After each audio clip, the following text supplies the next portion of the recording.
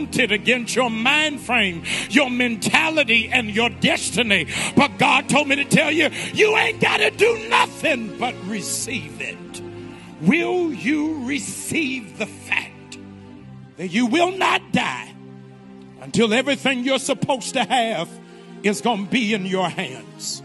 Will you receive the fact that what was spoken over your life while you were still in your mother's womb is still going to come to pass? Are you going to receive the fact you don't have it on paper, but you have it in the promise? Will you receive the fact that there are people more qualified than you, but they don't have more favor than you?